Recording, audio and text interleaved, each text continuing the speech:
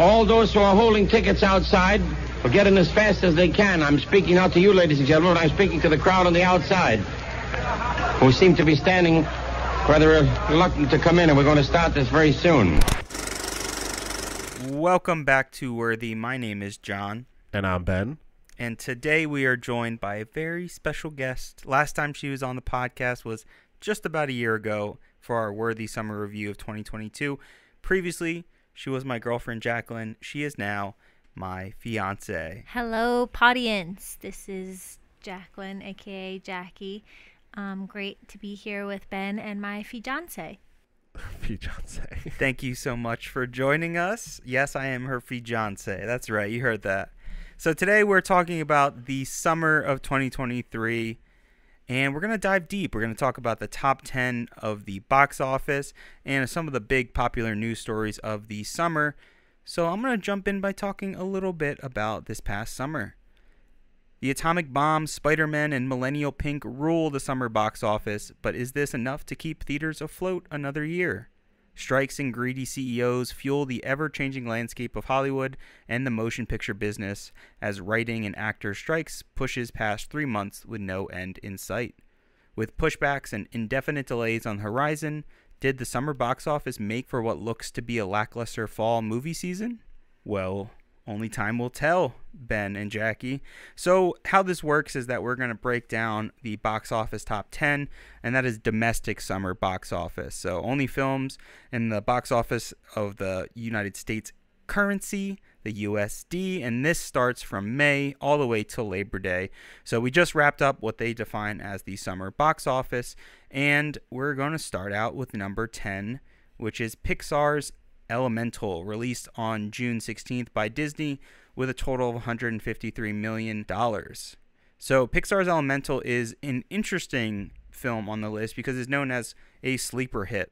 This film originally came out and it only made $29.5 million on its opening weekend, and it seemed to struggle. Immediately, I think the news and the kind of press determined this as a flop. It determined it as something that didn't really work out. It's another bomb for Pixar.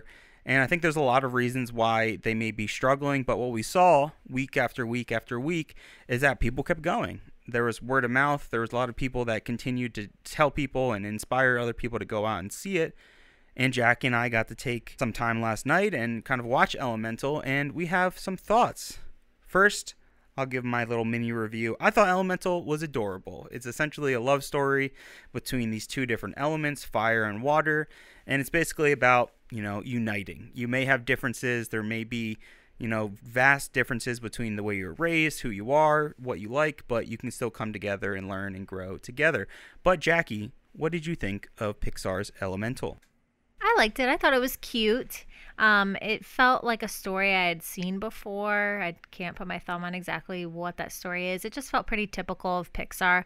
But it was cute, and especially if you have kids, it felt like a good reason to get out of the house and go to the theaters and support a cute little movie. I thought it was fun to watch. Ben, did you see it? I did not see Elemental when it came out this summer, but I think the thing with Pixar is that you can just approach it anytime. Like, we all have a Disney Plus account. Well, most people, I'm assuming, have a Disney Plus account, and it's pretty accessible. So definitely on my list to go see it. But still did, pretty well, like, worldwide with what it brought in, like typical, Pixar getting all that money. So definitely excited to give it a watch. I'm glad you two liked it. Yeah, I thought it was really cute. I think really the biggest issue for me is kind of the plot is centered around such a pivotal love story, and I honestly can't think of another Pixar film that is like just straightforward. This is a love story. This is a romantic comedy, basically.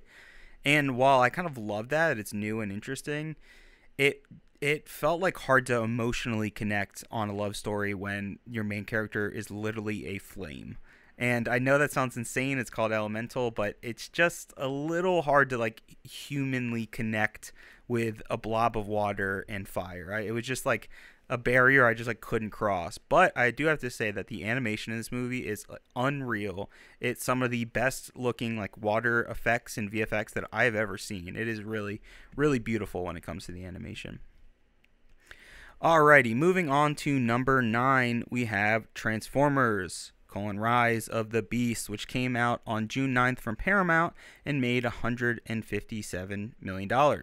This is the fourth highest grossing film in the Transformers franchise.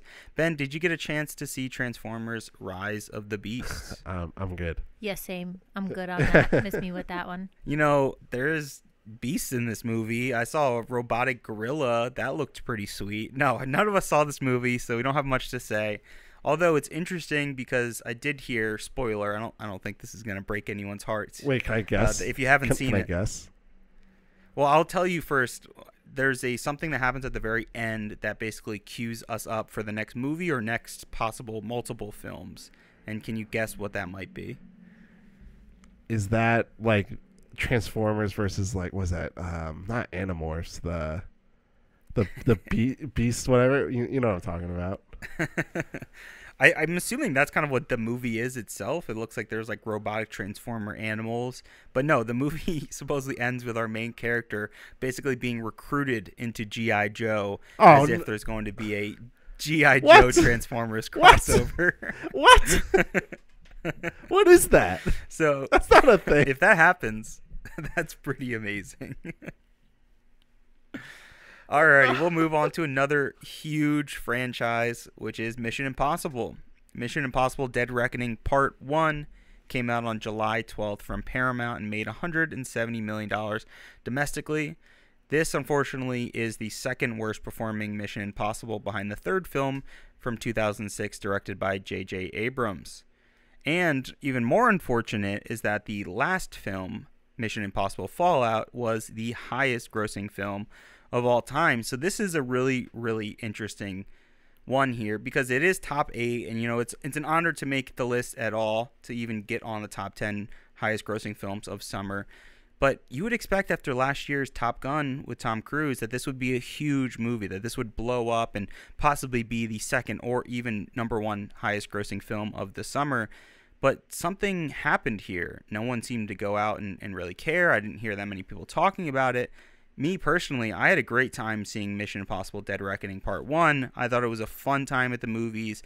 It really did what Mission Impossible does best, and is make these big climactic moments, these big set pieces, and you constantly were on the edge of your seat, and I can't wait for the second part. So, Ben, did you get a chance to watch Mission Impossible Dead Reckoning, or what are your thoughts there? No, I got to see this one. I was very excited to go see it, and I had the same feeling of that. Oh, well, the wave of Tom Cruise from last year, Top Gun, like that's totally going to carry, a ton of momentum, and Mission Impossible is going to be a huge, summer hit, and to see it 170 million, like that's, not like that's no money, but it's pretty shocking, and I don't know the reason exactly why. I mean, I wasn't a huge fan of the movie by the end of it because I felt that what a lot of it was trying to accomplish did not need to be just one movie. They didn't need to make it two parts, and maybe that's the thought of that. Well, people are like, oh, well, I have to watch 2 parts of this story. Maybe I'll just invest my time into the second part, and when that comes out, then I'll watch the first one because it does still fit that.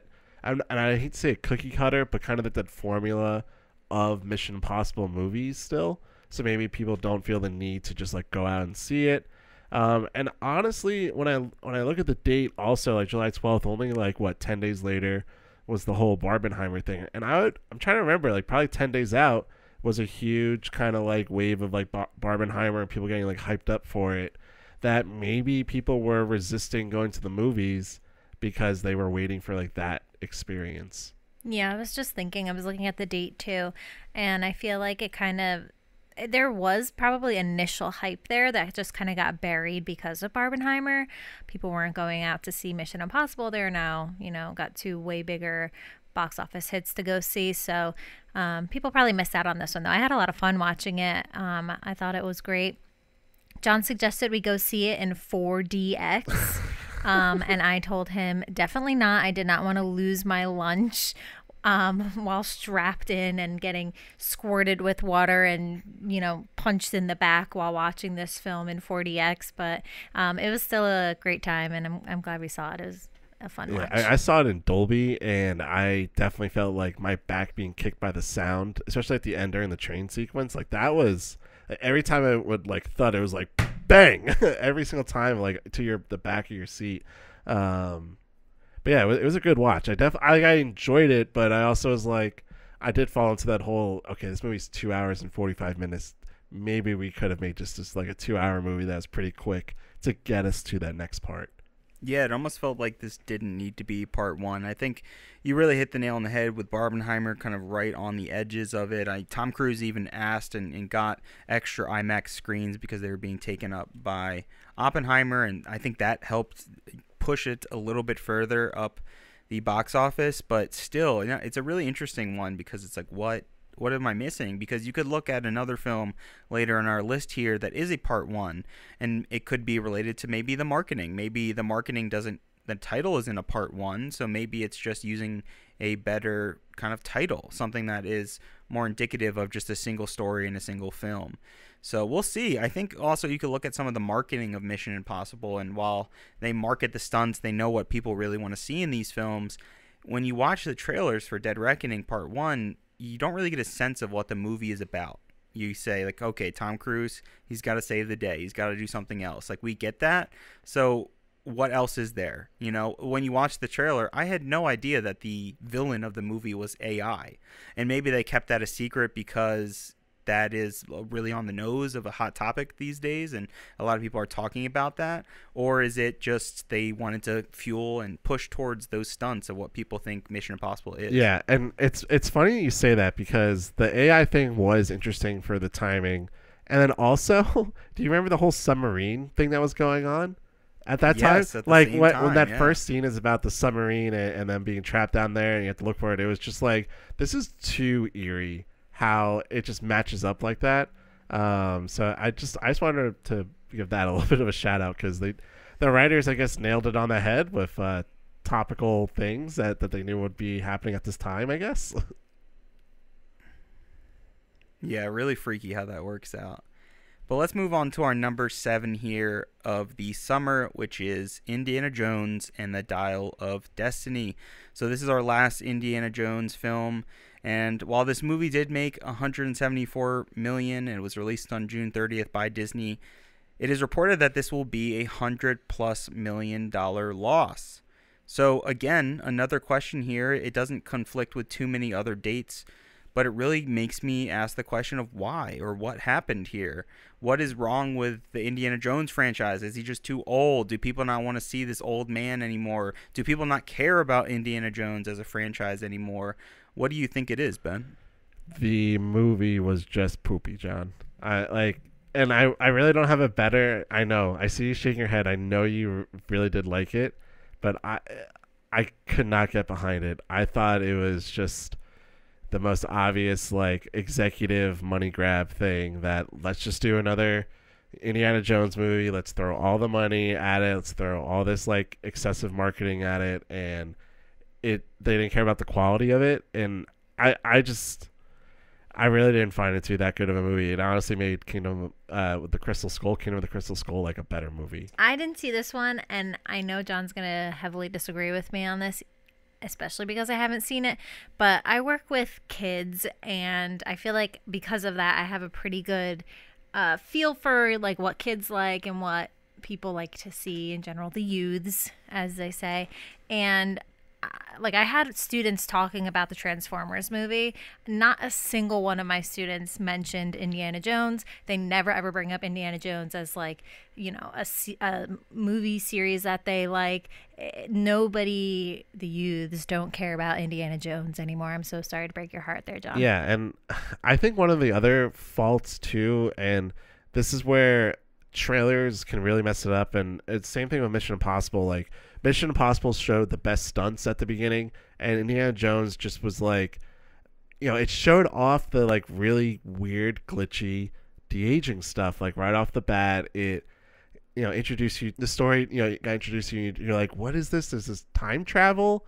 It was really hard to put together, and I feel like just, like, poor trailer making, like, is also a downfall of these movies, as well as just, like, they didn't clearly tell you what it's about, or they showed too much. That's really interesting because I think I totally agree with that point, and I agree that, I don't think people care about this franchise, and it's mainly people that are, like, 40 and up, and then there's like some cinephiles here and there, like me and you, who just love Indiana Jones as like a character and these beautiful adventure films that are just so iconic and have continued to inspire films even 50 years later. And that's really apparent, but yeah, it's just not a recognizable character for the youth. I mean, I don't know how it would be, because it's so distant from what we think of now when we think of action heroes and action films. I do, however, disagree with you that I really enjoyed this movie, actually, and I love Indiana Jones. I think this is a much, much better film than Kingdom of the Crystal Skull, and I don't think it's a perfect movie. You know, I don't think this is amazing. I think there's things like the de-aging that I didn't think was necessary. I thought it was like visually very weird. At times it looked amazing, at times it looked horrible, at times like I didn't really notice. So it just wasn't perfect, so then it immediately goes to a flaw, and I think people can point at that. But the whole reaction to this movie was so interesting, because people were like, they de-aged him and it looked crappy, and that's why this movie sucks, because all they care about is money. And then there's other people who are like, the de-aged part with the young Indiana Jones was the best part of the movie. And like, everyone has the complete opposite opinion when it comes to this movie. There's no one in the middle who was just like, it was okay. Everyone's just like, this was horrible, or this was the best Indiana Jones film that we've seen in years. And I truly think I'm kind of in the middle. I was like, that was a really nice way to end his character. I thought Kingdom of the Crystal Skull was so offensive in a lot of the ways that they like overused CGI, and the whole look of that movie just does not match the Indiana Jones franchise for me at all. And I thought this film, it brought us back to that great look. I thought a lot of the action scenes were really intense and engaging and super interesting, and it is a hard task to take a character who's so old and make an action film out of it. And I think they did a great job of taking this like Yelena character and giving her enough screen time to kind of balance that and provide more action to it. But it's messy. I don't like the de-aging. I don't think that was necessary, but I understand why they thought it was necessary, because without that, there is no like huge Marvel-esque like big action scene. And I get why you may look at the film and be like, well, this is just like an old man who hates the world movie. Like, this is not fun. And I get that. I also get that argument. Yeah. So it's really tough. I think and I remember looking it up, but the movie, and I hate the whole like time thing, because I'm a big like, let movies just breathe and be their own thing.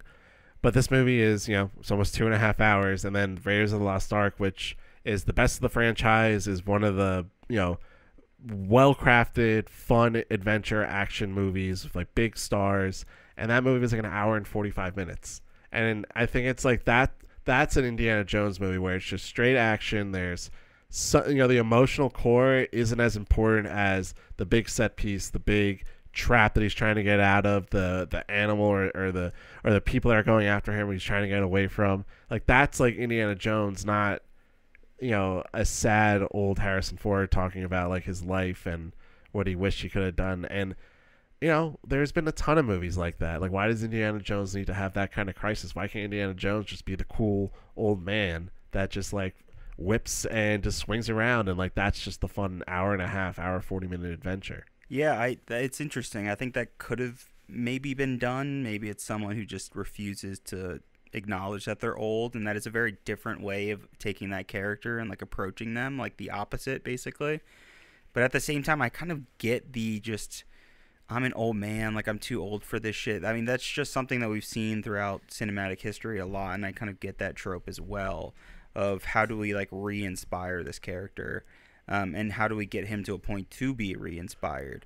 So I don't know. I understand, again, both sides of it. You look like you want to continue talking because that is like that was like the big like number one thing I came out of this movie criticizing it, is that the big ending where, and spoilers, they time travel, you know, back in time, and then he's like, no, I want to stay in ancient Rome, whenever was going on, and then he just gets knocked out and then brought back to the same time. So it's not like he made any decisions. He wanted to just stay and die, but unfortunately he got saved, and then, you know, that leads to the ending where like he's reunited with his ex-wife. So it's like, I don't see the growth in that. Like, and that's like my criticism of it, is like, you didn't actually give Indiana Jones the agency to decide. You actually took away his wishes of like, and maybe that's the perfect ending for Indiana Jones, that he dies in history. He dies what he loves. And maybe that was the original ending. You definitely say you see studio interference.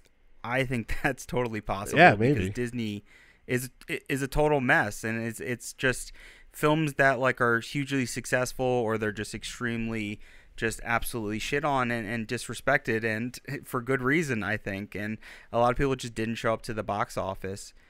But one of the weirdest, most interesting aspects of the top 10 here is our number 6, which is an indie film called Sound of Freedom, which came out on July 4th from Angel Studios and made $181 million. The Sound of Freedom is actually the highest grossing indie film since 2019's Best Picture winner, Parasite.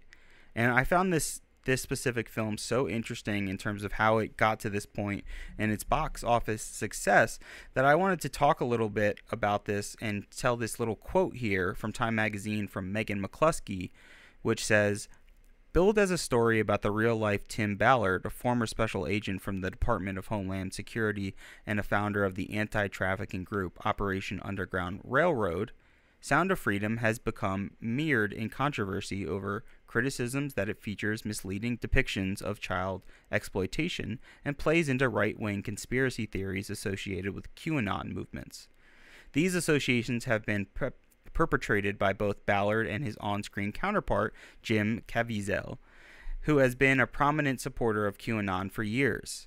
The film's distributor, Angel Studios, has denied that Sound of Freedom is political or connected to QAnon. Quote, "Anybody who watches this film knows that this film is not about conspiracy theories," end quote. Angel CEO Neil Harmon said in an interview, quote, "It's not about politics," end quote. So this film comes out of nowhere. No one really knows that much about it. It had this weird program that they were pushing called a Pay It Forward marketing campaign. So what this Pay It Forward campaign would do is you would allow yourself to buy a ticket and send it to someone, basically. And if that already sounds very suspicious and questionable, I think you totally have a reason to think that. To me, we have this weird grassroots campaign that pushed ticket sales. And yes, I do think that there are a lot of people that agree with these guys' takes. There may be QAnon, there may be whatever you have to say. Whatever you identify, it doesn't even matter. What does matter is that they've somehow fueled this community to go out and see a movie. And a movie about child exploitation and ending child trafficking. It is such a weird film to even be shown and listed on this top 10 because it's not a huge action film. It's not some famous iconic character that we can kind of look at and be like, yeah, it has a lot of fans. All you can really point to is this weird story of how they used a whole new marketing system of Pay It Forward and letting people buy tickets for people, and maybe huge organizations bought thousands of tickets.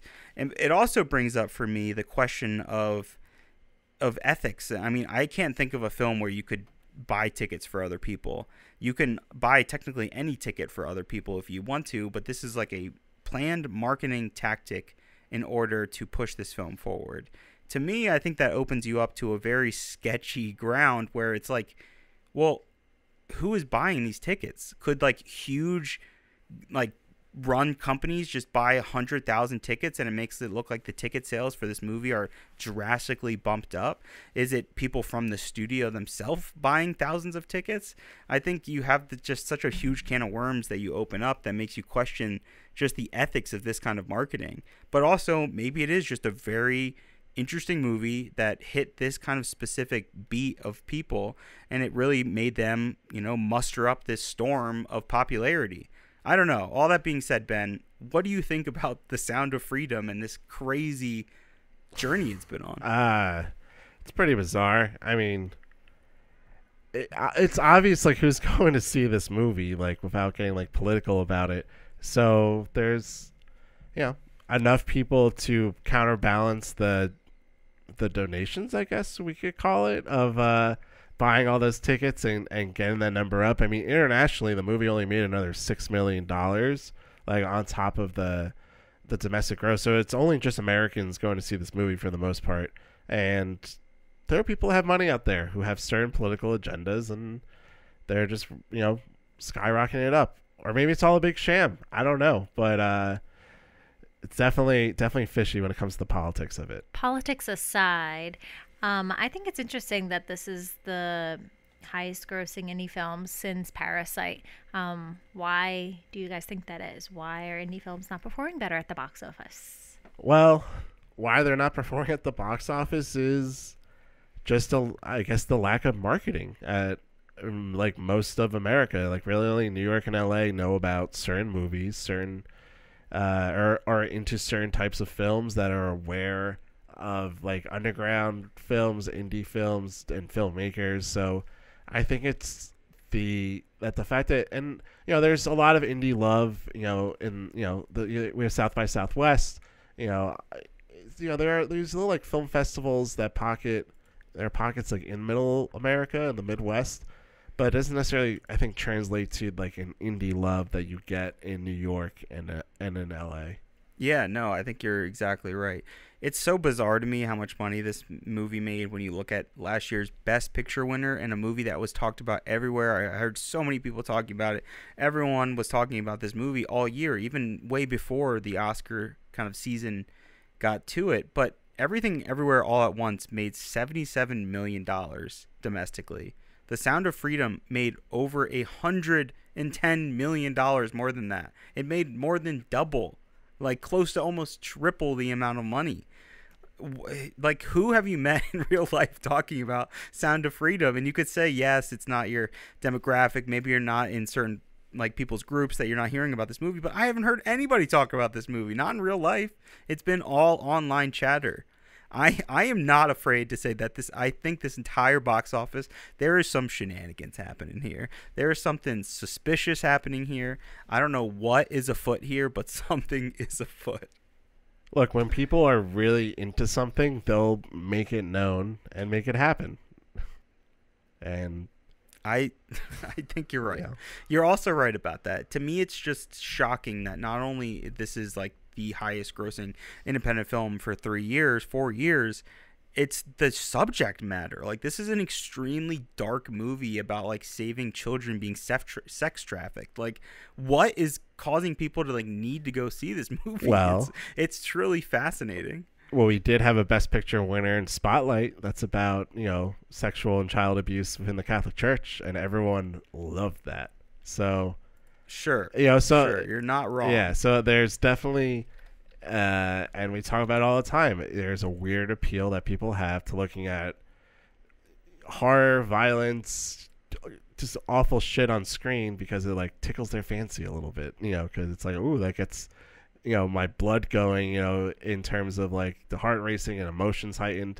So I'm not surprised the subject matter is that, but it's just like a bunch of people just got, a groundswell of people who got it to where it is. And if what you're saying is like true about people buying like bulk tickets for, people to watch, like there are people with a lot of money out there that I would not be surprised they just gave it away to do this.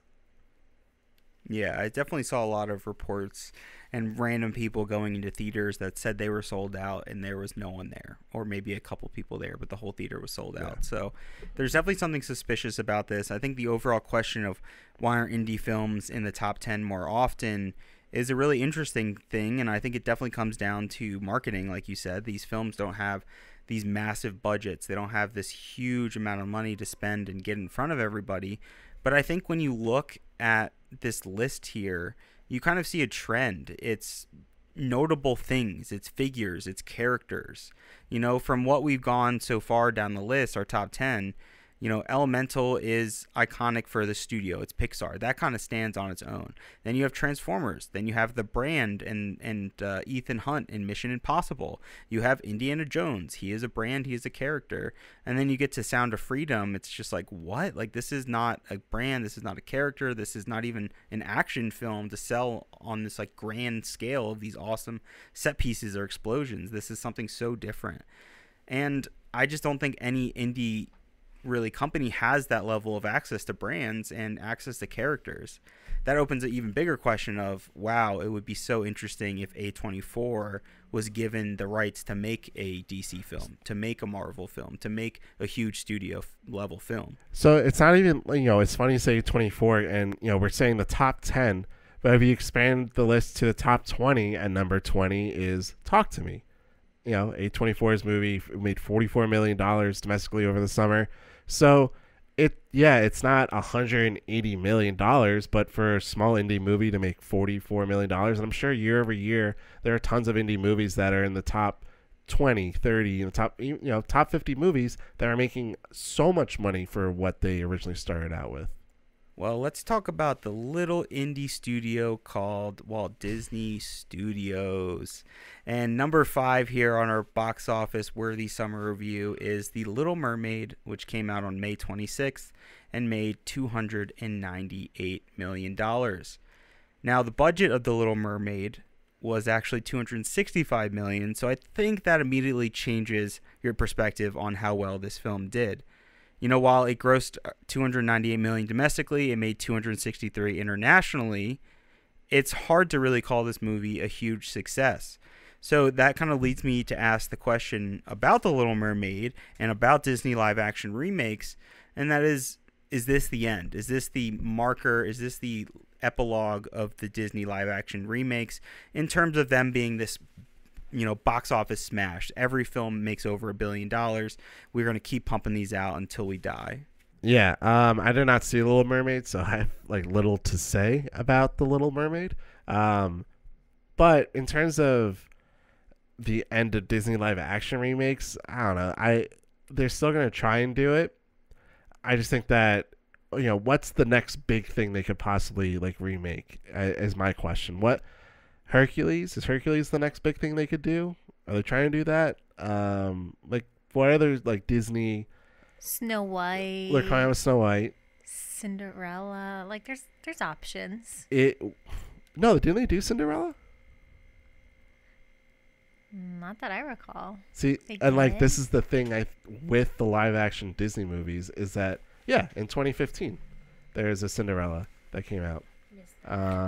Yeah, they've done it multiple times, and there's Snow White already on the way, which is already in controversy. They are already working on a Hercules movie as well. Yeah, so but there you go. But I think my point is that those movies I feel aren't marketed enough. I saw the trailer for The Little Mermaid, but now I think about it, there was not much word of mouth when that movie was out and it was performing, and it's not whether it's because people liked the movie or not, but also it's Disney. You think that there would be some kind of hype, and I think these movies just really don't capture everybody's imaginations. I think everyone's comparing it too much to the animated versions of these stories. That's what people like, and so they're going to compare these blown up versions of it and say, well, that's just not, that's not my Little Mermaid. I know you put the not my Ariel hashtag, but that's kind of maybe what people were thinking of, just this isn't the Little Mermaid I was anticipating that I watched as a child.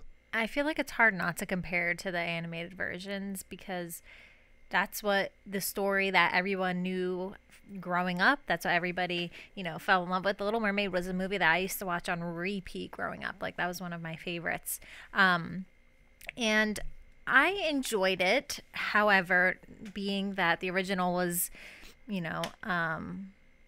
shown in, 1989, the original Little Mermaid, I would have expected that in 2023 there would have been some changes to the storyline. I hate the classic Disney story of girl falls in love with boy after one landing eyes on him, and I just feel like that could have been changed, adapted in some kind of way, a little bit more feminism thrown in there, sprinkled here and there would have been nice. But overall, I thought it was good. Halle Bailey, is that how you say your name? She did a fantastic job. I really liked Melissa McCarthy as Ursula. I thought she killed it.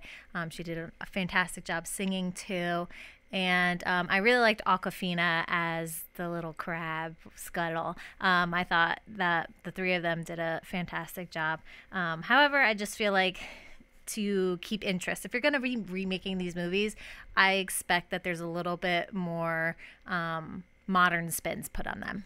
Yeah, funny enough, and how many people call this movie woke and just trash because it starred a black lead instead of a white lead as Little Mermaid, yet there are barely any changes made to the actual storyline, which could be looked at as extremely just not very deep in terms of its female characters and how a female is represented, really. I mean, it's simply just about a classic Disney story of, needing love, wanting love, and that's about it. She'll do anything. She'll sacrifice so much for love. And I didn't really change much at all, but I did like some of the changes. Like you mentioned, Awkwafina, who plays Scuttle, the seagull. You said crab. I'm just going to correct that. And I think it's Haley Bailey, which is just the Haley.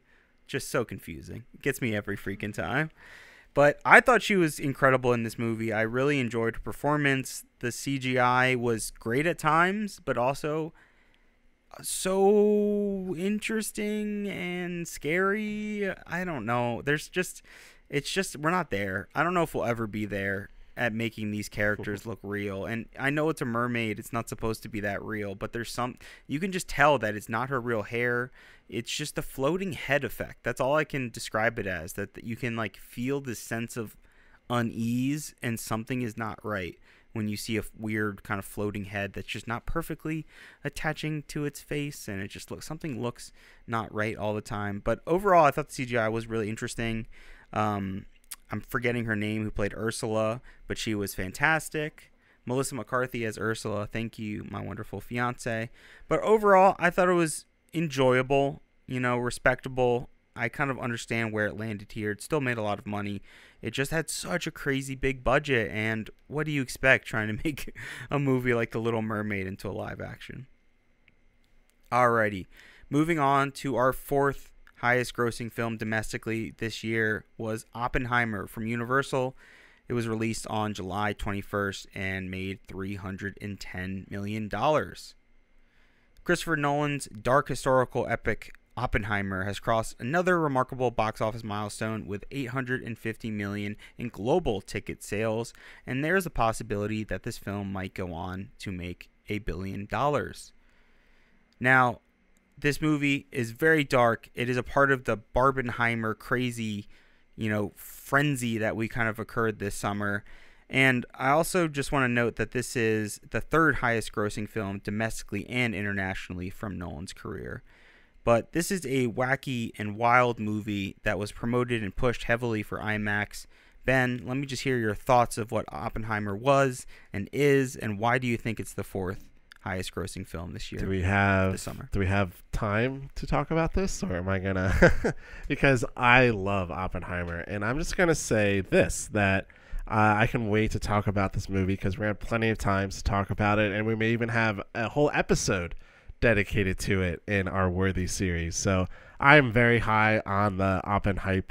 I love the movie. I think it is a modern masterpiece in many regards. I got to see it twice in 70 millimeter IMAX. It was just beautiful to have that whole experience. And I may have just booked another showing of it because I want to see this movie over and over again. There are so many intricate details in this that is just fascinating to me, that can be broken down. I think is incredibly smart, well thought out, tackles these ideas that are not just about is nuclear weapons bad. It's about the ego of people and what that actually does to you and how it can blind you in many ways. So I'm very high on Oppenheimer, and I am just loving the success that it is having. Whether Barbie gave it an extra $500 million or not because of that whole hype, I don't care, because it still deserves this praise and recognition that it is getting. I agree that it definitely deserves the praise and recognition that it is getting. However, it was just very okay for me. I don't know what else I was expecting. I did like, Ben, that you said that it kind of delved. Don't give me that look. I like that you said that it delved deeper into people's egos and how that plays a big role into the intricate inner workings of everything that was going on at this time. I don't know. I also just felt like the climax scene where, the actual bomb goes off. I was expecting like literally a bigger bang, and I was expecting like just a greater fireworks show, let's say, of that moment, because that's just what everything felt like it was leading up to. And then it was just kind of like, okay, that was it. I don't know. I just wanted a little bit more from it.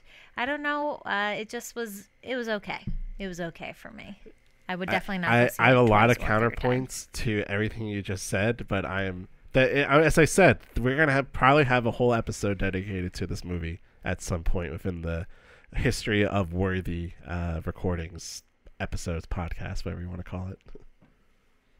Yeah, it's interesting you said that. And I'm in the middle of both of you guys, I think. I don't think it's a masterpiece. I think it's too long. I think it's a little overwritten at times. And it hurts because I really love Nolan. He's one of my favorite directors of all time. I love his films, but this movie is a lot of thinking for me because I really thought about this for a long time, and I'm like, why don't I like this movie that much? Like, why? What am I missing? And I'm not missing anything. I think it's just so different in terms of his filmography. Like, he takes these larger than life characters or these larger than life ideas, and he breaks them down in a way that's digestible. And not only that, he makes them into like a box office idea, this large film, an idea of going into dreams, or reversing time in a way that you can use it as a weapon, and then breaking this down usually in kind of action style. And if it's not action, it's melodrama done in a way that is action. And that is what we have here. It's very melodramatic. It's mainly just characters talking, but instead of being a melodrama focused around a family with like emotion and heart, it's a melodrama about the big psychological question: should we have dropped the bomb? Should we have even made the bomb? And I think it's really interesting, and I love the way it kind of dives deep into these characters and represents it in such a real and realistic way. But I just think the movie lacks that central heart, that central reason for me to like care as an actual film. I like really appreciate it as like a depiction of history and this depiction of this insane decision and this insane character and person. But I kept asking myself, like, why do I care about these characters? Like, looking at it besides the history, besides everything, where is like the emotional center? And I think they try to reach for that in terms of his relationship and how that affects his career and how that affects his decision making. But I just didn't really buy fully into that, and I didn't think that was like an emotional hook enough for me. But Ben, anything else you want to say about Oppenheimer? Before I throw it over to you, though, I do want to mention that this movie only cost $100 million. So we're seeing it at almost $1 billion globally. It's insane that it's getting that high. And compare it to every other film so far on this list, even Sound of Freedom being the exception because it's an indie low-budget film. It is by far the lowest budget of any other film so far. But Ben, what do you have to say about Oppenheimer? Yeah, I mean, I'm trying to think of like a final point to like say right now about it, and I think the thing that I keep coming back to is Nolan, and I think that it's been such a long career, such a great career that has gained a huge following where a fan like you is sitting there wondering, why don't I like this compared to the rest of this filmography that I love? Like, how many other filmographies are there where you're like wondering like, why don't I like this as much as the others?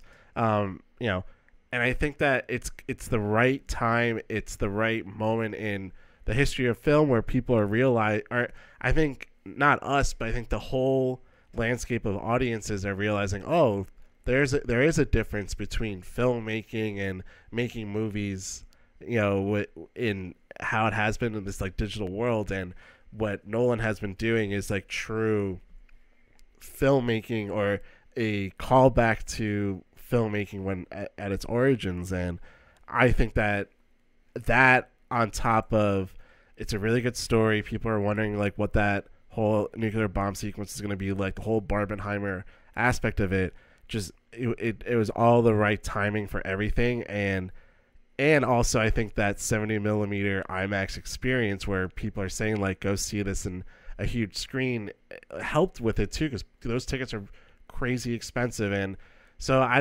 you have to adjust for inflation compared to so many other movies, but definitely like this movie is getting a ton of money because of those special showings and how much it costs to go see them. Yeah, I think that's very well said, and I think it's a perfect time to transition from the drab and dreary and bomb making to the beautiful, colorful skies in the Guardians of the Galaxy Volume 3, which is our third highest grossing film this summer, which of course comes from Disney. It was released on May 5th and has made $358 million. This is crazy enough the 23rd film from the MCU. And comparison between the previous films, this film worldwide has made $844 million. The original Guardians of the Galaxy has made $773, and Volume 2 has made $863. So all things considered, with the shifts in the overall like film going box office, that's pretty impressive that it's been able to held and so consistently throughout these three films. And I'll go off right off the top. I love this movie. Do I think it's the best Guardians of the Galaxy? I don't. I think it might even be the worst, but the original is one of my favorite movies of all time. I love Guardians of the Galaxy and these characters and this franchise so much, and I think it was a perfect addition, and it was a nice exploration into the team and how they operate and why they work so well together.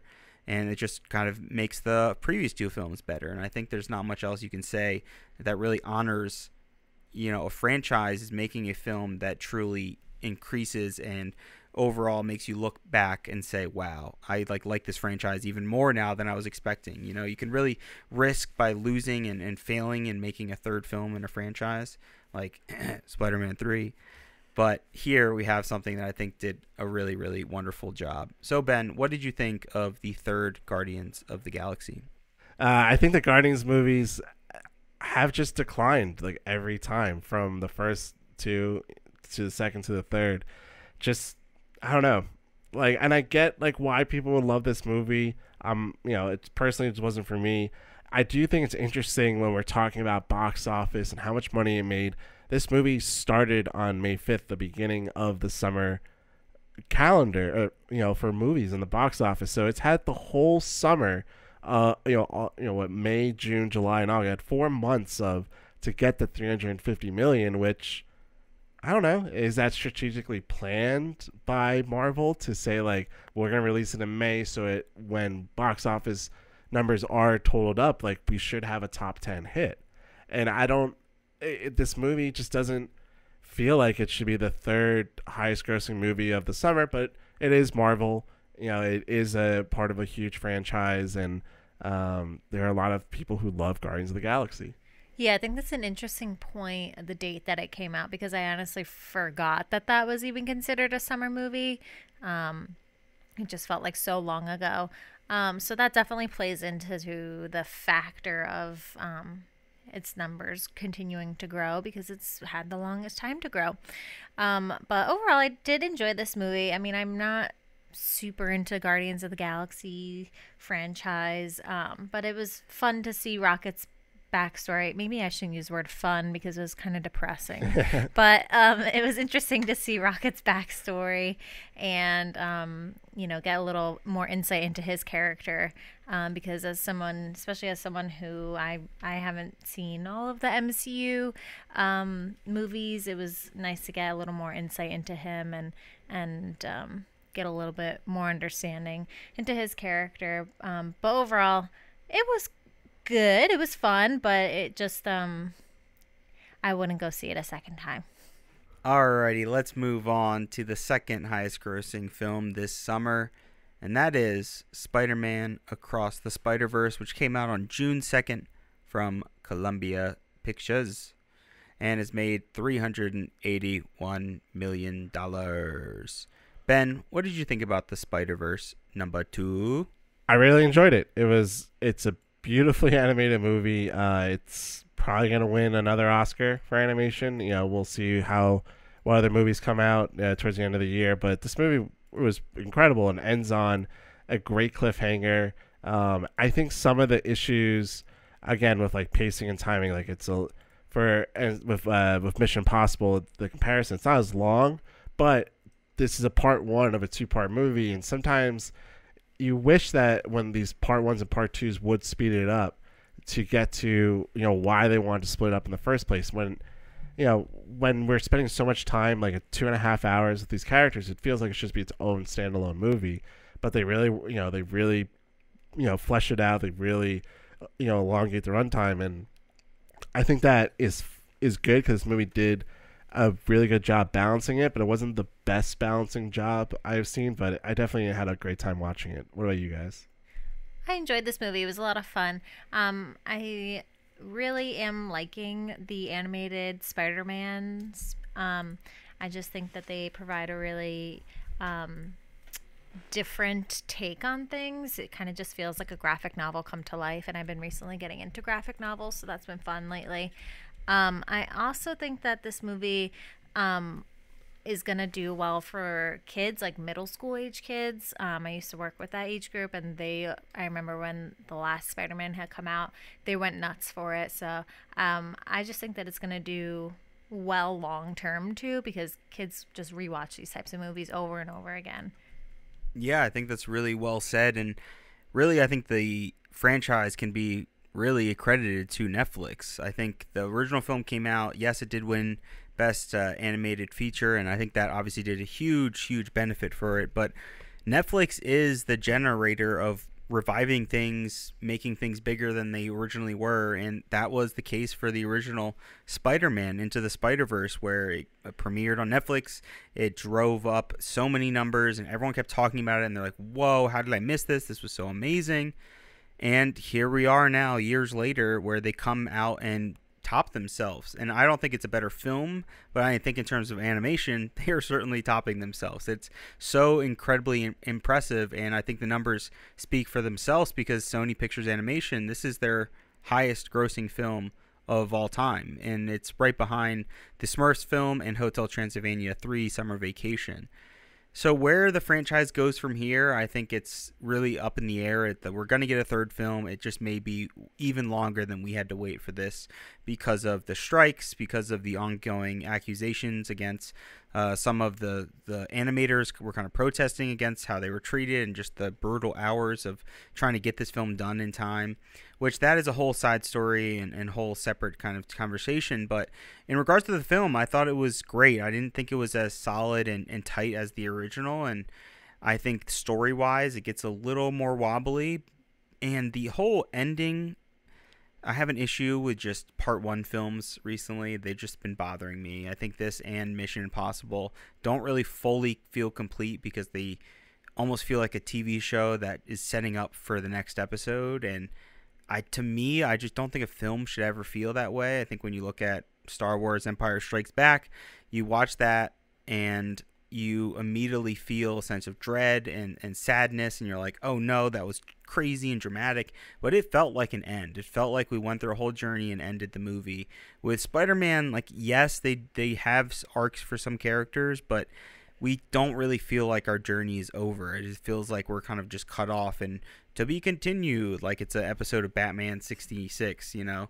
So I don't know. I really loved the movie, but ending it like that, it may just be I have to wait until the third film, and this is basically one whole movie for me, like one whole trilogy that maybe people that saw Empire Strikes Back and were waiting for Return of the Jedi felt like we feel now, or we're like, God, we got to get to the end. Like, we got to see what this whole thing is, because we're just kind of left on an ending where it's like, where does this go? Where are we going from here? Like, I kind of get what we're setting up, but why couldn't we just wrap it up a little better here? But Ben, is there anything else to say about Spider-Man Across the Spider-Verse? Spider-Man doesn't really have like a catchphrase, so I'm just gonna do the slinging web shots. Spider. Pew pew pew pew pew pew pew. Finally, our highest grossing film of 2023 summer box office is Barbie, released by Warner Brothers on July 21st, and has made $612 million domestically, and a total of $1.3 billion. Barbie has shattered multiple records, including becoming the top grossing movie in Warner Brothers history after passing the final Harry Potter's picture, Deathly Hallows Part 2. Barbie is even the 13th highest grossing domestic release of all time. And even in terms of adjusted for inflation, it is still the second highest grossing film in Warner Brothers history, right behind The Dark Knight. So, Ben, gosh, what is there to say about Barbie that hasn't been said already? I'm not sure. I'm not sure what hasn't been, like, what we could add. I think that it's pretty remarkable that Warner Brothers, since 2011, didn't have one movie that led in the summer box office, but I guess that's because of the whole Marvel takeover of the last decade plus. So that's kind of fascinating to point that out. But yeah, this movie's great. There, it has a huge heart to it. It has so many funny moments. It's one of the smartest written movies I think I've ever seen. So I'm definitely a huge fan, and Ryan Gosling killed it as Ken. I think we can just trade our favorite Ken quotes and moments, and one of mine is he just says, well, once I found out the patriarchy wasn't about horses, I kind of just gave up on it. That's amazing. I also loved this movie. It was just funny. Like, I honestly was not expecting it to be funny. I remember prior to it coming out, I kept saying to John, like, what the hell is this movie gonna be? Like, the trailers were giving absolutely nothing away. I'm like, what is the story here? I just don't get it. And I found it to be surprisingly funny. It was visually stunning. It was just so fun to look at. It just kind of transported you to kind of what felt like my imagination as a little girl playing with Barbies, like what that world felt like in my brain is what it looked like on screen. So that was really cool to see come to life. I just really liked, I'm just like, shout out to Greta Gerwig. She just kind of is carrying on the momentum of celebrating women. With Lady Bird, I also really enjoyed. And it was just a fun watch. It was also really fun because we kind of made it an event. Like, John and I dressed up in like all pink. I loved that when we were at the theater, like everybody else was decked out in pink, like head to toe, looked like a Taylor Swift concert, like feathers and everything everywhere. So it was just fun that people kind of had a collective moment to come together, come to the theaters. The only, I don't even count this as a downside, but the only thing is that it felt like, I remember saying to John after the movie, I'm like, if I was like a child, I don't think I would understand this movie at all, like for all that it's worth. But there are still young girls that are going out repeatedly seeing this movie and enjoying it. So maybe I'm wrong. Maybe if I would have had a movie like this growing up as a young girl, I could have impacted me differently that maybe I'm just not seeing right now. But overall, loved it. Don't have enough good things to say about it. So, what is there to say about this beautiful millennial pink film? Man, Barbie is just fantastic. It is way better than I had any hopes of it being. Just like Jackie said, it is so fun and just vibrant. Movies are real again. God damn. Movies are real again. I mean, I think that is such a prominent speaking point for, I think, this film. And yes, there's CGI involved. There's little things that are modern touches of special effects. But there's so much about this film that is real. When you're in the Barbie land, it feels real. When she's sliding down the slide, it is a real slide, We are seeing huge dressed back lots of full pink walls and beautiful skies that are all hand painted. Like, we are reverting back to techniques that we've been using since the dawn of filmmaking, and that we've gotten so far away from, like, integrating back into movies. When you look at this full list of the 10 films here, there's a lot of realness missing. I think you can look at Oppenheimer and see that authenticity that he tries to bring to every film.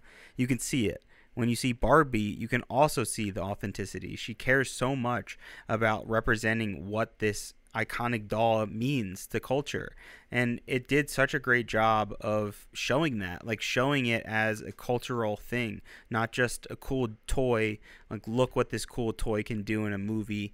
hopefully you buy this toy. It was like, no, we're going to tell you a story. It's going to be about Barbie, but it's also going to be about girls. It's going to be about mothers. It's going to be about how we as a people have changed because of this thing. For some good, for some bad, you just have to accept it. Like, this is a huge thing that impacted society. And I didn't really ever think about the Barbie in that way before this movie. I just thought about it, as like a toy, because there's so many random toys. So it just inspired me in terms of the way it was made and how funny it could be, all while being so just notable, and how it's hitting these very topical issues, and how it added really decent conversations to what people talk about and argue on social media every day. The difference between a matriarchy and a patriarchy, the difference between how men and women just simply interact day to day. And it still somehow had a voice that felt unique. So I think this movie is just deserves all of its credit. How it's made this much money, I mean, we're almost looking at double how much Spider-Man made. So this is not just this movie made a lot of money this year. This is like truly something special and unique for the box office, and I hope it's not the last of its kind when it comes to real filmmaking that shows real numbers like this. But man, I had a great time at Barbie. I hope it never gets sequels, and there's no Ken movie. If there's any of the crazy Mattel stories that we're hearing about all the toy films they're gonna make, but only time will tell. We'll see what happens. I just want to talk about old filmmaking. This movie does a great job of using old techniques for how the sets are constructed, how people are interacting within the world, and also tropes. And I think not that the ideas of the patriarchy being this this thing that has like hampered women for centuries, for all of humanity and mankind. It's just like we know that, but what it does is that it satires it. It pokes fun at it in a very accessible way, and when we think about old movies and old tropes, one of the things that really stood out to me was the role reversals, where Ken is this the scorned lover female figure, where they enact revenge as Barbie, who's taking this like male role, like finding themselves in the world and what they can become. And I just found it to be like just so smart, and actually it's such a small part of it. But America Ferrera's character, she's the person that steps into the outside, person that comes in as the hero, as this like B-plot character that has a lot of like impact on the movie. Her husband you never see, and it's like that in many old movies where the man swoops in and he's like helping them out, our main hero, and making sure that their goal is accomplished, and their significant other is just like, oh, hey there, hi there in the distance, and like doesn't really matter, and they're still like insignificant. And it's like that kind of small detailing within the movie where America Ferrera's husband is that character and how it's treated.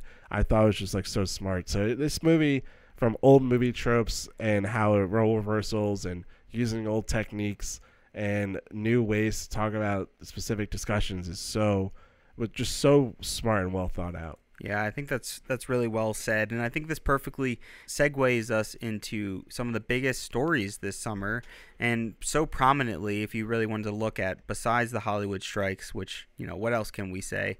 Everyone's losing money. Sucks. Warner Brothers is bleeding money. Sucks. It sucks that we're not, making content and people are losing their jobs.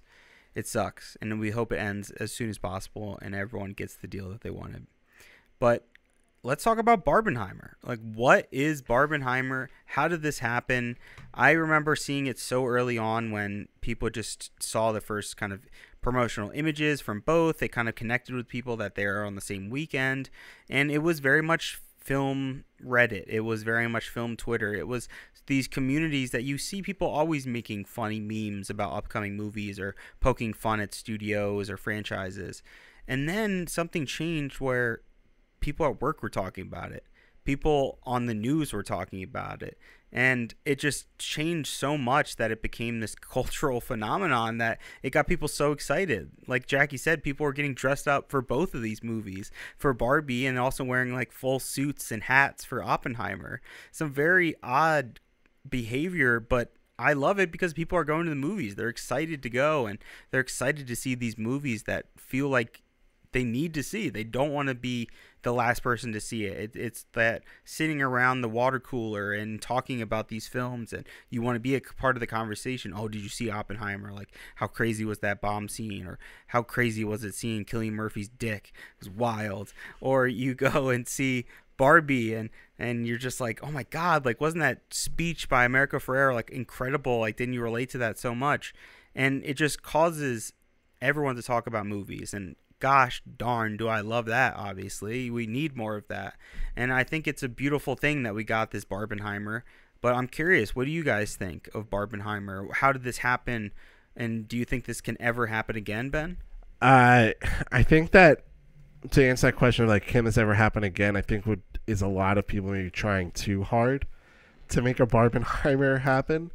And I think that it's just like just a happy coincidence that both these movies were coming out and that it created this groundswell. One of the things that I was very fearful of when the whole Barbenheimer thing was like starting to trend and become a thing was, is this going to be another Minions thing where people are going to the movies and just being just dicks and just like not being respectful, and yeah, they're dressing up, but they're coming out in these droves and just like mocking like the being an audience at a movie theater and like making a meme of it.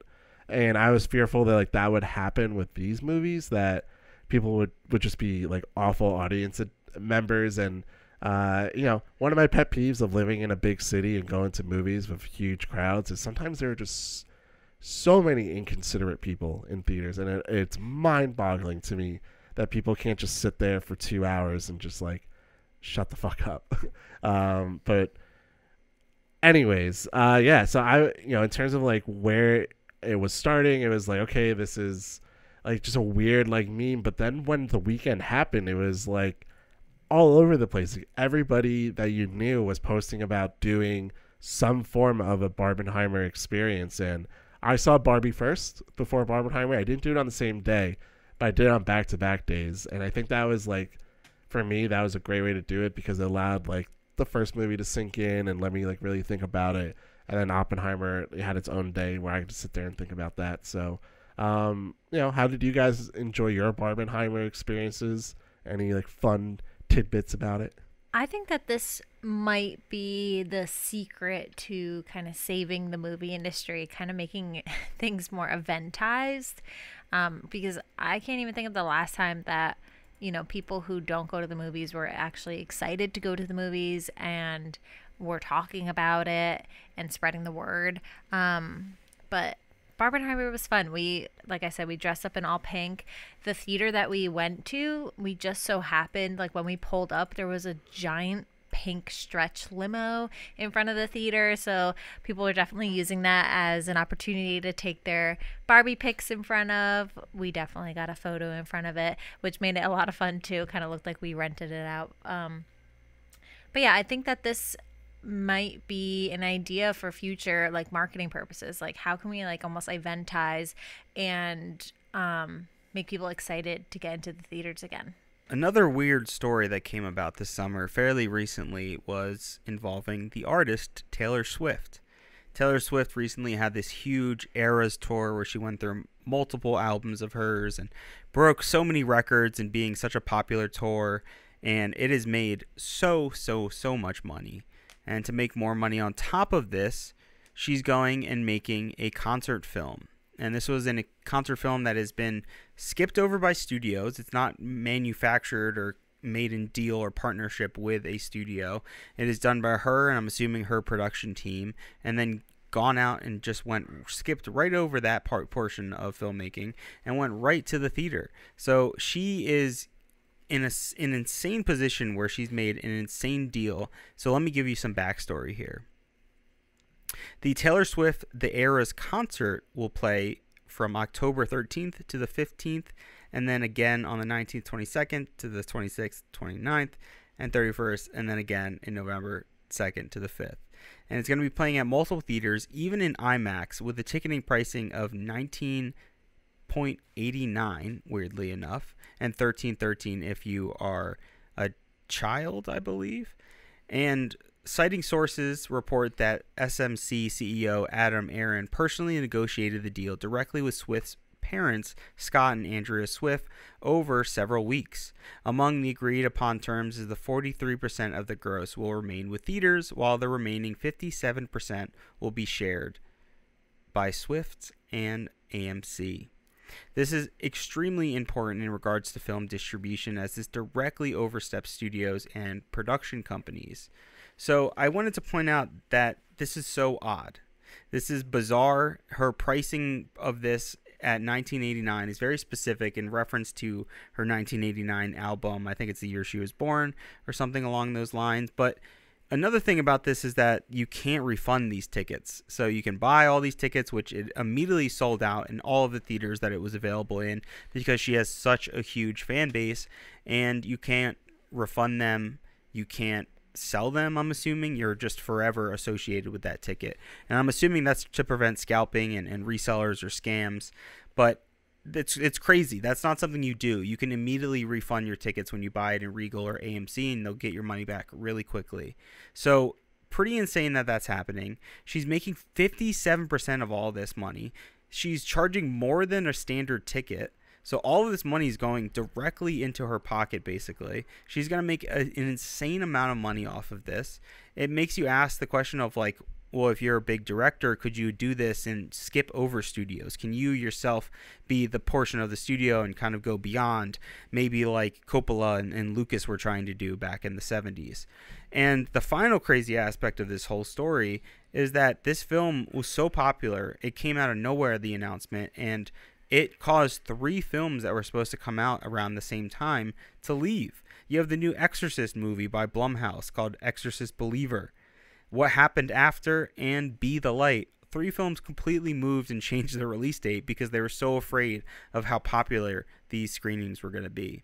So, all that being said, Ben, is this a crazy deal, or am I losing my mind here? I think, I hate to say you're losing your mind, but I think that you're probably underselling how much money and how much influence Taylor Swift has. Like, she is probably worth herself, has to be well over $500 million. So how many directors and filmmakers do you know that have at least half a bill just sitting in the bank account and able to finance a movie like what she's doing and having full creative control? Like, of course she doesn't need a studio to back her. She can do it all herself. She can hire one editor to put it into a premiere, and just like, there's the movie.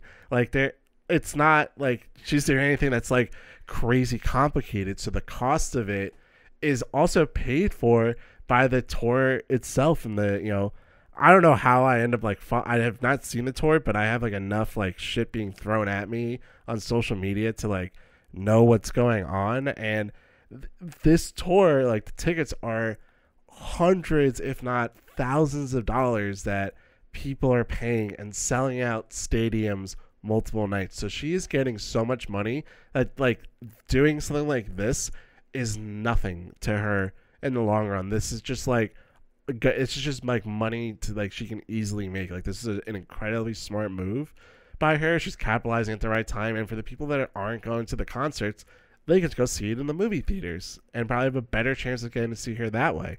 And of course, that like pricing of 1989 and 1313, which are like references to her and her music and just her whole like iconography of who Taylor Swift is. Of course, little girls who are dressing up and wearing all these like different like friendship bracelets and different eras are dressing and Taylor Swift things. So it's like, so like, it doesn't faze me that any of this is happening in terms of like money and reach and how well it's doing. Jackie hates Taylor Swift, so we're going to move on and pass her just like Jackie would if she was walking by her on the street. I'm going to ask you guys some questions here to wrap up our top summer films. And first and foremost, what was the biggest surprise you saw this summer? Maybe it was something you weren't expecting. Maybe it was a film that you had no idea you were going to. Maybe it was a Monday mystery night movie. Ben, what was the biggest surprise this summer?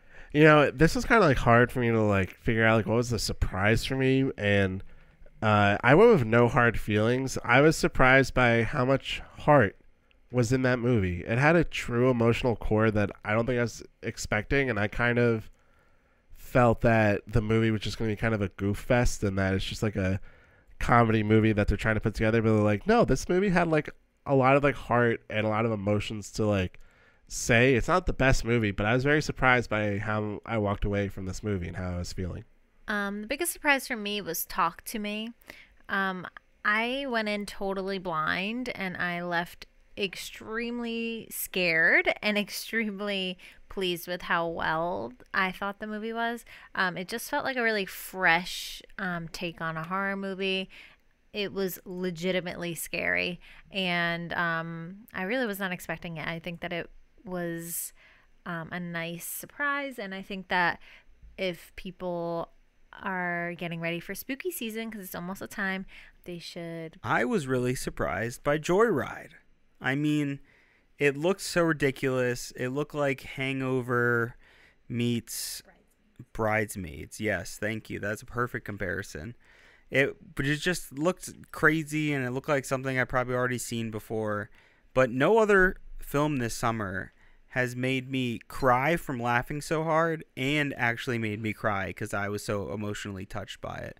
I was shocked by this story of, someone who was adopted and brought to America and didn't know her birth mother, and she wanted to go on this expedition to kind of change that aspect of her life and finally meet her mother. And it was a very touching story that I was not expecting. When you watch the trailer and you see a girl trying to like get drugs out of her butt and she's pooping on the side of the road, it's like you don't expect to cry at that movie. I'm sorry. That was just very unexpected, and it surprised me, and I just had a great time. It was quick. You were in and out. It was fun. It was constantly moving. It was like a freight train, and it was just a blast. I had a great time. Jackie and I laughed our asses off that whole time. So moving on, I want to talk about the biggest disappointment of the summer. Ben, what was the movie that just completely let you down? Sorry, Jackie. I call Talk to Me, Talk to Meh. I thought that movie was so mid-tier in many of its aspects. I was hyped to go see it because I was hearing all these like wonderful, great things about it. I saw that the numbers were doing well at the box office for an A24 movie. I was like, okay, like great. Like I love A24, really into horror. And yeah, there were like the spooky, jump scary moments in it, but I really loathed the main character.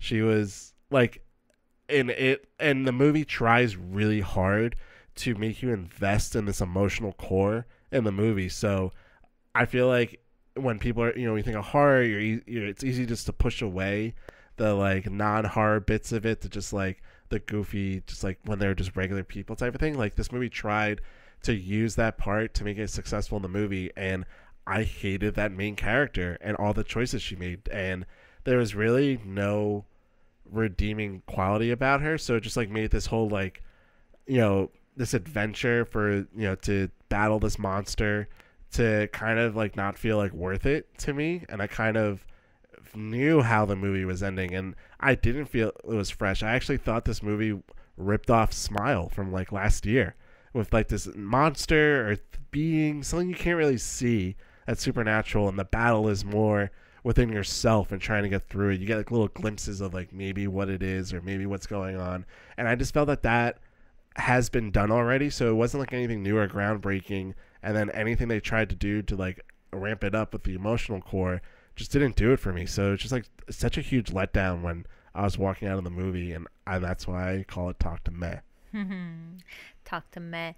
That's fair. I think that I can understand what you're saying with the lacking kind of central character, but I don't think, at no point in time did I see where the movie was going, and I feel like when that happens, I'm usually disappointed by the ending of the movie, but I was pleasantly surprised, but I guess everyone will have to see for themselves. My biggest disappointment was The Little Mermaid. I kind of touched on this a little bit, but I just feel like it's 2023.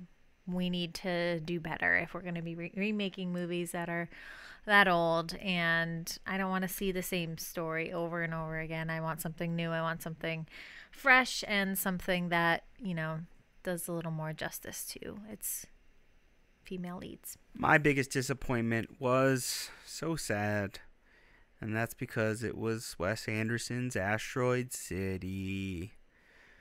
Ah, man, I love Wes Anderson. I love almost all of his movies. I think I love maybe every one of his movies. Maybe I need to go watch this movie again. Maybe I need to watch it 3 times.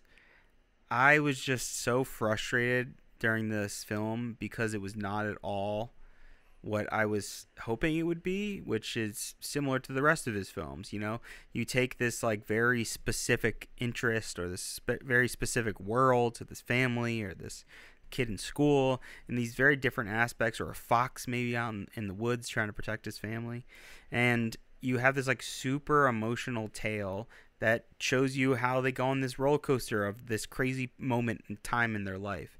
And this was this introspective meta idea of storytelling, and it was just something I really wasn't expecting at all from him.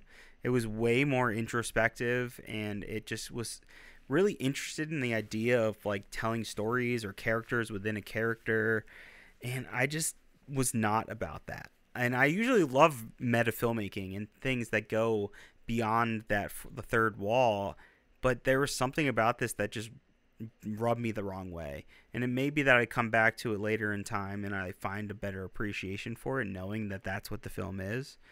But I think I maybe just need some time, because I was so excited. I mean, this fun, crazy Western world, and it's the style of like the space era of the 60s mixed in with a Western town. Like, oh my God, it was like a dream come true. And the movie, of course, is beautiful to look at. It's shot so well, and the production design is incredible. I just lacked the connection again. I just was like, what is this movie? Why are we following this play that's a movie that's not a movie? It's just like, come on. Can I just see a movie? Like, I would like to just see a movie by U.S. Anderson. So it was frustrating. Yeah, this movie, I didn't want to repeat for biggest disappointment, because this was a huge disappointment for me. I was so hyped up for Asteroid City, and yeah, I just felt the actual story itself wasn't enough to match the visuals. And I think, again, like, the trailer made it look so good. It showed all the cool visual parts, so there was nothing like left to intrigue, maybe besides Jeff Goldblum's character, which great cameo and moment in the movie.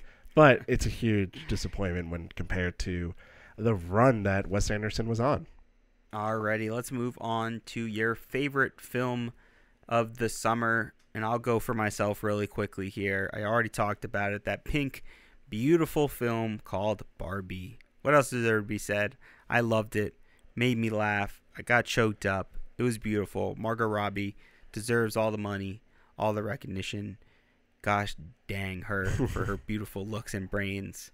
Ben, what is your favorite film of the summer? It's Oppenheimer. It's my favorite movie of the year. And I think it's going to just do great things in the months to come. So, favorite film, Oppenheimer. Mine is Joyride. I really enjoyed it. Made me laugh, made me cry. It's everything I wanted in a movie. And I really thought all of the main women did a really great job. Alrighty. We're getting close to the end, but I want to know about any other thoughts or opinions on any of the other films. I will go quickly. Fuck the haters. The Flash was awesome. I've seen it like 3 times now. It rocked. I don't care what anyone else says. That movie is an awesome time. I don't care what Ben says. Talk to Me was dope. It's my favorite horror movie of the year. It's way better than Smile.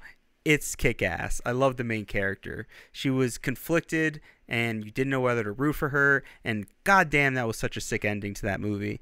What else? Fool's Paradise. Man, that movie sucks.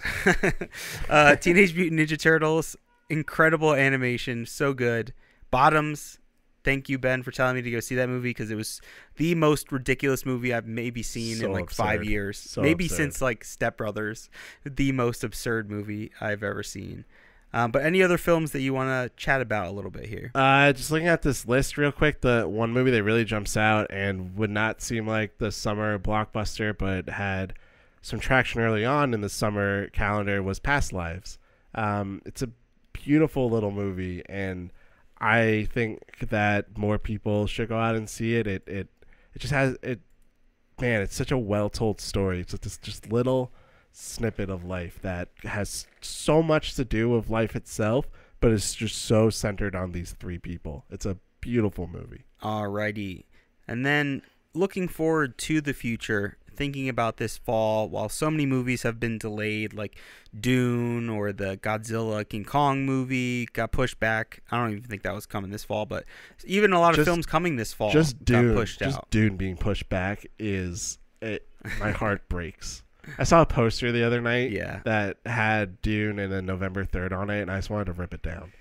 Could not take looking at it. You should. I mean, that may be valuable. Like, well, it was in a like case. An artifact. It was in a case at the movie theater, and like the poster thing. I didn't, I'm not trying to get kicked out. No, you should have broke it and stole it. I'm not trying to get kicked out of my movie theaters. I can't wait for a lot of the films that are coming. I'm looking at like Dumb Money, The Creator, coming out this month in September already. I'm definitely going to go see Saw X. I've seen every single one. And then obviously we have looking forward to Killers of the Flower Moon by Scorsese. I mean, come on. Can't wait for that. A Fincher film. That doesn't happen very often with The Killer. That's so exciting. I know we're both going to try to see Exorcist Believer. We know that for sure. And Jackie, I think there's a movie here in October that you might be excited about. Yeah, I can't wait to see Priscilla. A couple of months ago, maybe like a year ago at this point, John got me Priscilla's autobiography that was published in 1986. And I read through it, and it had a lot of juicy details about her and her relationship with Elvis. I'm a big Elvis fan. And I'm just shocked now that this is going to be made into a movie, and I'm very excited about it. And I'm excited about the casting, too. So that's going to be a fun watch. What about you, Ben? What are you excited about coming this fall and winter? Oh, man, just this fall and winter. I mean, I'm very excited for The Creator, Saw X, because obviously the Saw movies are just the fun time. A Haunting in Venice, I'm looking forward to. Obviously, Scorsese's Killers of the Flower Moon. The Killer, looking forward to that. Priscilla, very interested to see that, especially because of Elvis coming out last year. Like, again, my cynical side of me is like, did they just think that, oh, Elvis came out, let's make this Priscilla movie now? So that's kind of interesting to me. Napoleon will be, I think, a fascinating watch. Next Goal Wins is another one that I'm looking forward to in November. And then when we get into December, that's when like the Oscar season movies will be coming out, and that's when you have to keep your eyes on the ground and like know what's getting popular, what's not, what's getting the good reviews, what isn't. So there's just too much out there in those months that you have to just keep track and just see what happens, see how the season falls out. Yeah, I'm really looking forward to it. And while a lot of films got kicked out, I think there's still a lot to look forward to. Even Ferrari, we have Mr. Man coming back to theaters again. Wonka, I mean, that may be a train wreck, but I'm going to be there for that. It's going to be fun. That movie's either going to bomb horrifically or it's going to be like the biggest movie of this fall, winter. Man, those Kylie Jenner fans are really going to help. Yeah, I'm telling you, that's free promo. Honestly, is that tied into Wonka promotion? Could be. Honestly. Could be. And there's no way that we can end a worthy podcast without talking about the Oscars. So I want to ask both you, my fiance Jacqueline, and Mr. Benjamin, what is going to win Best Picture? Well, I've kind of, shot my load, I think, earlier in this movie, but it's Oppenheimer. I think Oppenheimer... Don't shoot your load, Ben. I was going to start over.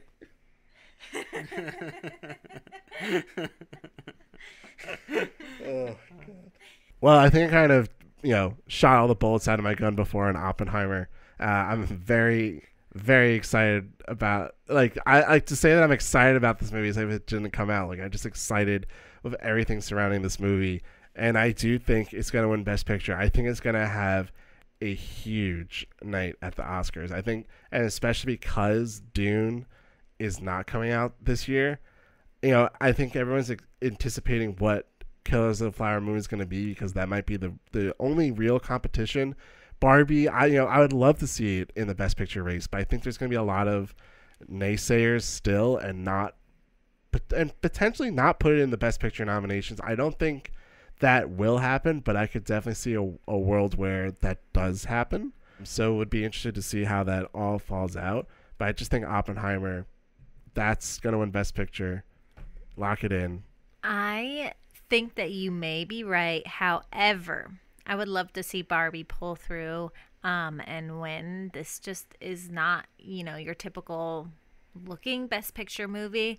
But either way, I definitely think that Margot Robbie would definitely be up there for a Best Actress nomination. And I do think that Dune would have been a good contender had it been coming out this year. But other than Oppenheimer, I don't see too many strong contenders to take that away upcoming from this year. Yeah, I think that's not crazy. I think after the performance that we've seen and how much it's really blown up in everyone's eyes, it's going to be talked about when it comes to Oscar season. But I'm with you, Ben. I do think it's going to be Oppenheimer. This is just Nolan's year. I think it's finally time. Dune's pushed out of the way. I think you could maybe look at like Ava DuVernay with Origins. That's looking extremely interesting. We'll see how good Ferrari is or The Color Purple musical is. But it just feels right. Everyone seems to really love this movie. It's been critically acclaimed. It has made so much money. People love it. There's not many things that people say even negatively about it at all.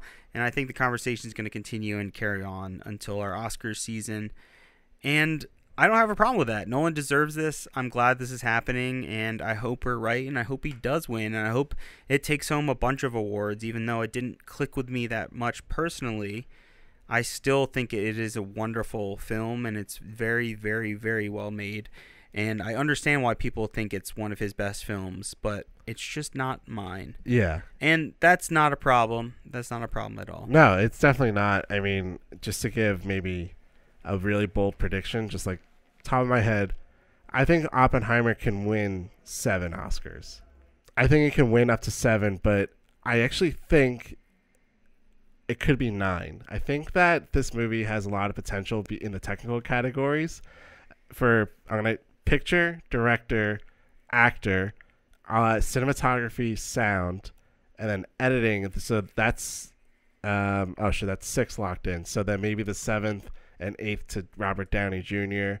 Maybe Emily Blunt. That weird supporting actress thing does happen, but I don't think it won't. I think script potentially it could get, and then it's just gonna sound kind of kooky, but the visual effects of the movie, it all being practical, little to no CGI used, I think will weigh kind of heavily, and people kind of will maybe react to the whole, digital movement, visual effects movies that have won. Like, I think it could be very surprising with the amount of Oscars that this movie could walk away with because Dune is not going to get released. Yeah, I think that's a great way to look at it. It would be crazy if it really does sweep to that degree. I think there's still going to be some other heavy hitters.